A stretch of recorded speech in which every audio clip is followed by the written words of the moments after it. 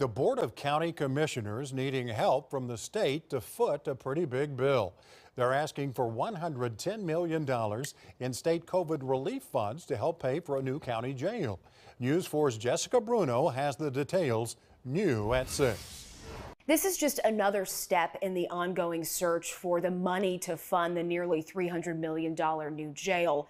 And today's vote by the county commissioners will send a request to the state legislature. We've all campaigned on trying to do something with the jail. And on Tuesday, the Board of Oklahoma County Commissioners moved forward with plans for a new county jail. It's in the hands of the state, and if they say no, then that's on them. They're asking a joint committee at the state capitol for $110 million in COVID relief funds to help build the new facility, which could cost around $300 million.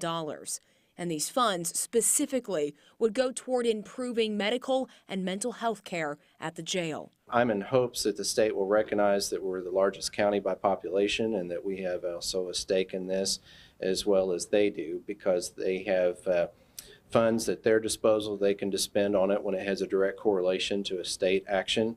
And we have funds that have been given to us also. The county already has $150 million in COVID relief dollars that they're hoping to throw into the pot of funds for the new jail. But right now, they're working with a consulting firm, ironing out how that money can legally be spent. There's widespread public support on kind of both sides of the political spectrum, if you will, for building a new jail. I think it's widely recognized, has been for years, and we've been under Federal Department of Justice investigation since 2008. Tuesday's vote coming just one day after another inmate died inside the jail, the second death of 2022, on top of 12 deaths last year when the jail lost its certification to house juvenile offenders. I hope this is an exciting first day to a long conversation, but this is the first time, I think, in 20 years that we have really got a serious proposal on the table to maybe actually holistically fix the problem that we have suffered from the jail for many, many decades now.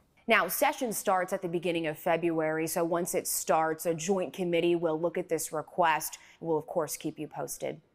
In Oklahoma City, I'm Jessica Bruno, Oklahoma's News 4. All right, Jess, thank you. Now, remember, even if the county gets that money from the state and uses all of the county's COVID relief money as well, they would still be short. So the rest of it would come from expiring bond money, which would be on the ballot for you Oklahoma County voters during a special election in the spring.